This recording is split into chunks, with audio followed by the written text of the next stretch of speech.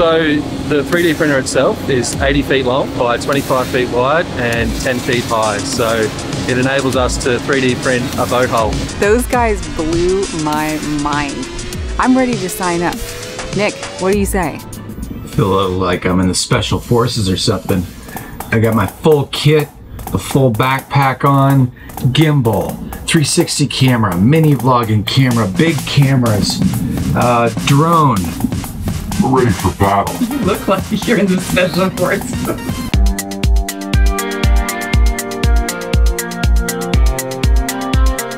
We're on the east coast of Australia.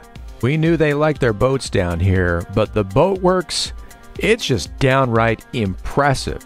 Dozens and dozens of big boat sheds, and it's all new and eco-friendly.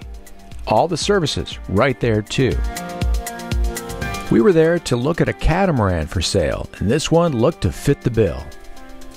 Sorry for the blurred out image, but once again, the owner did not want his boat photographed or put on social media. But it's really too bad. This boat was beautiful, in fantastic condition.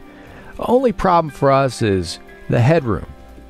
Who knew being 6'2" would be such a problem on so many boats? But it wasn't a wasted trip. We got to hang out with our friends Jason and Claudia. They have a YouTube channel too. You should check them out.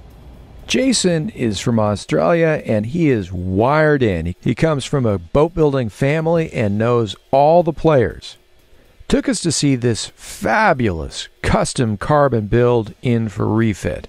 Now with our budget we might be able to afford the longeron and maybe the mast.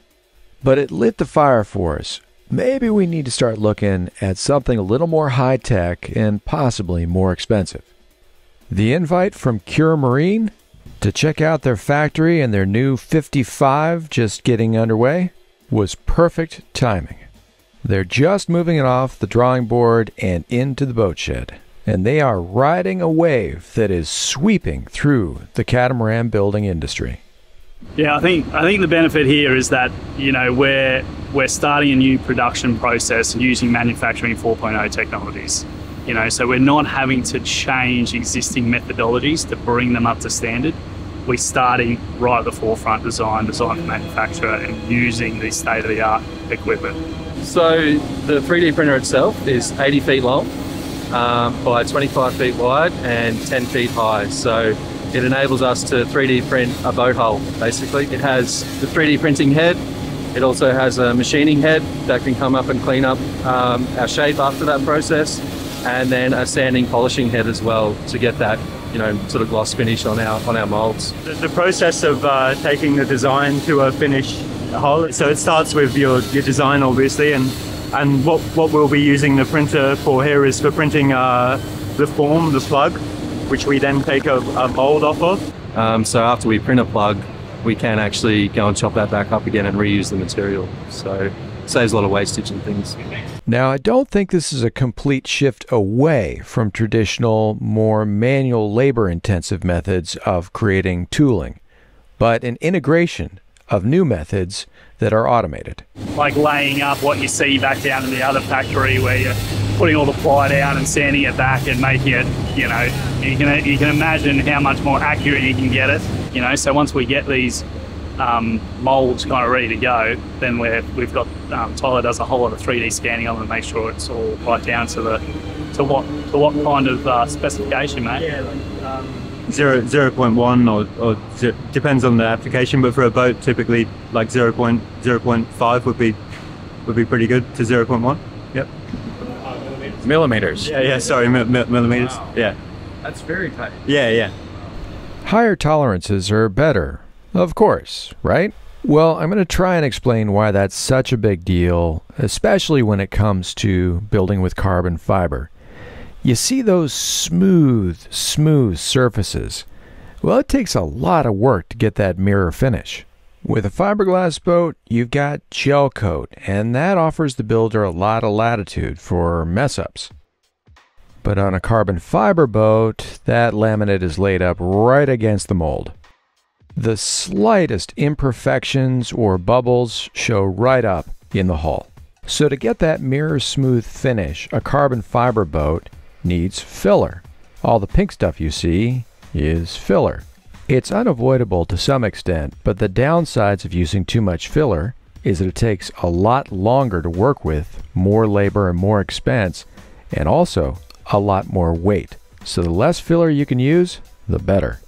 So the folks at Cure Marine are going the way that Gunboat and Outremer have gone. They're automating. What is this piece right here? This is our laminate cutter, so a CNC machine that cuts all of our cloths and fibre. What happens is the glass or carbon comes off the machine so fast that someone has to stay there and roll it up as it comes off. It goes into this what we call Kanban system. Each part has a name associated with the particular mold or layout. So it goes on the shelf, then the operator or the technician will know what bits of carbon or glass to get and then go and apply them to the part.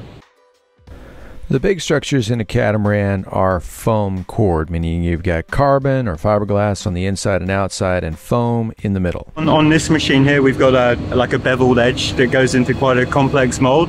So it's a really prime example of how we're reducing the amount of manual labor and increasing accuracy, because that foam gets machined and then it goes straight into the mold. Whereas you know, in the olden days, you'd have a sheet of foam and you'd have to cut it out and manually place it.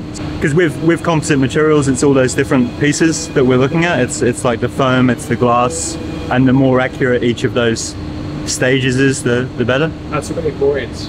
Yeah, no voids. Yeah, absolutely. Yeah. Less material. Yeah. That foam is calibrated to fit into a mold at the exact glass thickness. So there's really we've taken out the opportunity for voids when we infuse. Yeah, we actually we resin infuse most of our parts, and we also silicone bag, which is where we, instead of making a new bag every time, the guys don't have to lay out and cut the bag every time. And then of course, so reusable, and also we're not wasting plastic every time. So it's like a 4-hour time save per part at least. Yeah. 3D printing is no longer the realm of hobbyists. This is big industry. The benefit of the 3D printing and the robots is that we can take those man hours out. So we've got all that skilled labour being taken away to other industries, or just in general in the broader market, it's harder to get labour. That's what enables us to bring these boats in at such good weights and such good prices. Okay, let's talk dollars. How about that price tag? 1.6 mil US, and that is a lot of money. But comparing to the competition, it's actually a lot lower than you'll find for Balance or HH, boats of a similar size. But it's somewhat similar to Outremer, who has a similar 55-footer. What we see now is, obviously with H&H and Outremer, we're seeing an elongation in actual lead times that we're looking to exploit. I mean, we're hoping that, well, we know that our product's going to be good enough to go into the market and deliver in a more timely manner than some of our competitors. So I don't think we're probably off the back of the slowdown. We're hoping to benefit from that.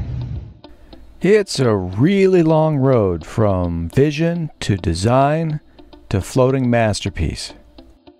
It's exciting to think that technological innovations could provide some shortcuts to deliver better boats at, hopefully, better prices. We should know pretty soon. Cure says they'll have 2 boats floating by the end of 23.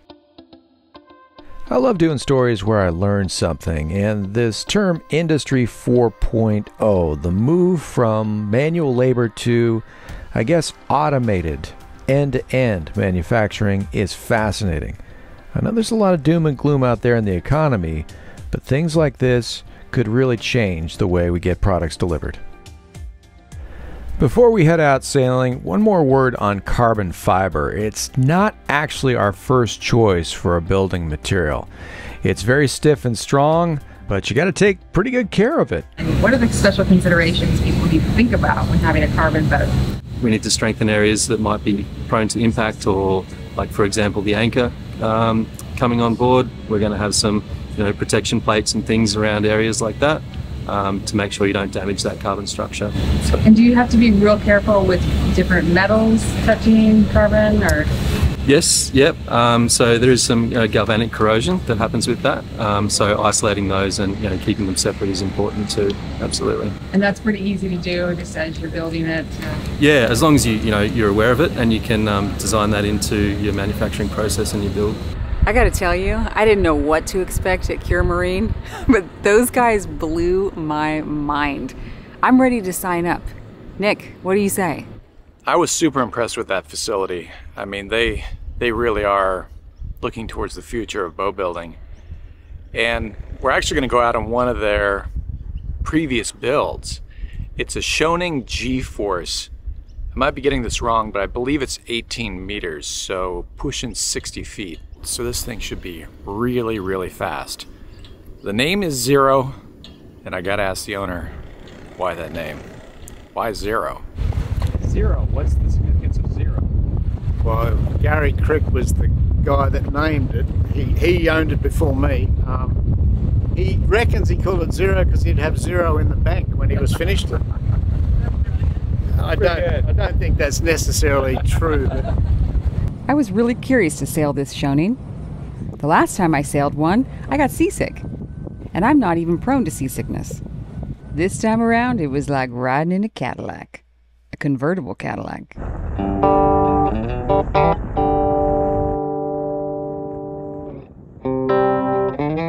Oh, how the skinny hulls slice.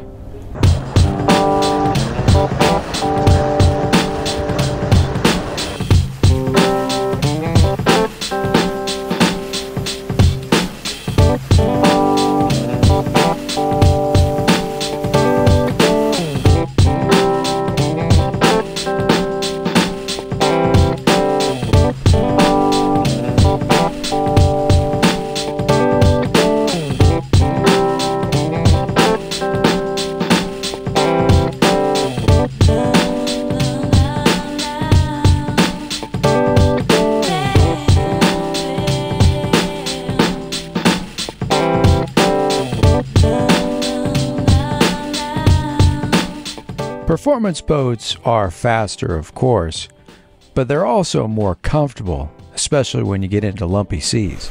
well, the guy said to me, I felt it was too big, but a guy said to me, every boat is too big in the marina and every boat is too small out there. So, once you do a few trips offshore and this, it's just awesome. It's just so, that 60-foot waterline just smooths everything out. I was going to say this boat is nimble for its size, but it's just plain nimble. Really turns pretty quick. And we actually didn't see a winch handle all day. Everything is electric. I can drive this on myself now. Yeah. I just said it's handy to be an electrician. I'm an old electrician. Very nice, isn't it? Good conditions. There's double black diamond. That's a Stephen 1150. See the ceiling with the destroyer bows? Yeah. We're going to be sailing a sister ship of this boat up on the Whitsundays over the next couple weeks. Looking forward to that.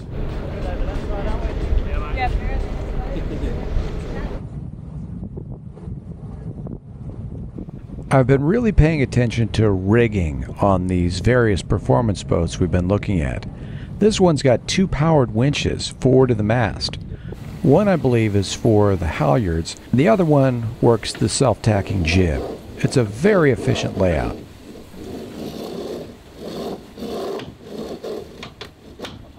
You can easily sit on 15 knots. You can sit on whatever speed you want, up to 20 knots, basically. Now, did you have pros with you at first to help figure it out, or did you just hop straight on, or what?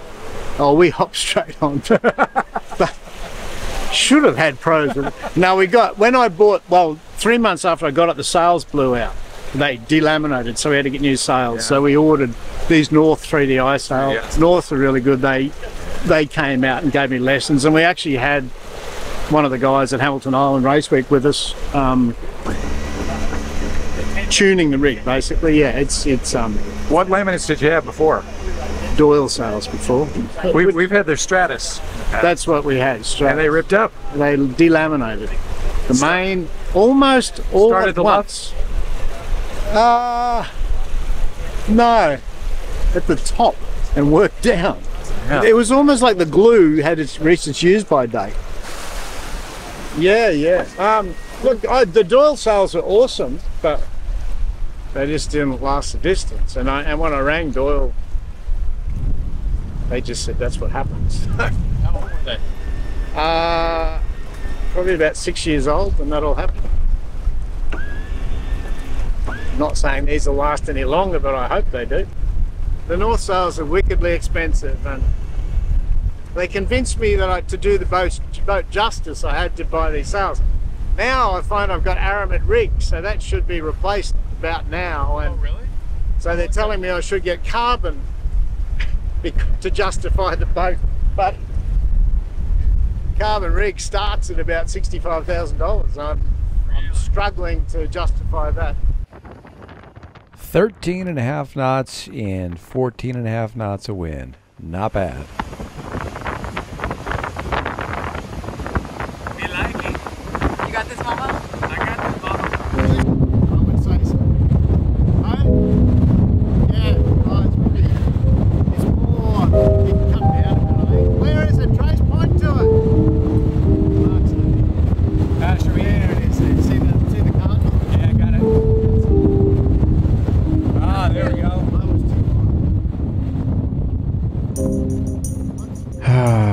My happy place. It's really easy to make it all about the boat, the thing. But I don't think that's what it's all about, actually. For me, it's about learning, seeing new things, gaining experience from other people who know.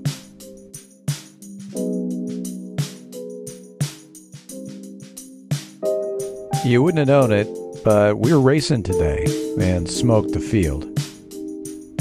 But as everybody rounds the last mark and heads for home, a nice peaceful relaxation settles in. And no matter where we are, boat size or skill level, it's about learning and iterating, building up that knowledge and skills base. There's really no substitute for experience.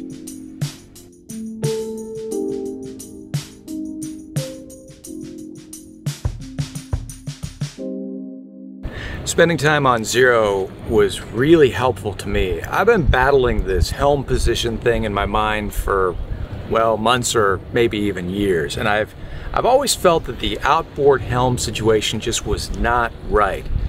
But the more time I spend on performance boats, the more time I realize it's best to have a good view of the sails from either side of the boat. So yeah, I could be an outboard helm convert. Don't get us wrong, the fully enclosed helm position is awesome.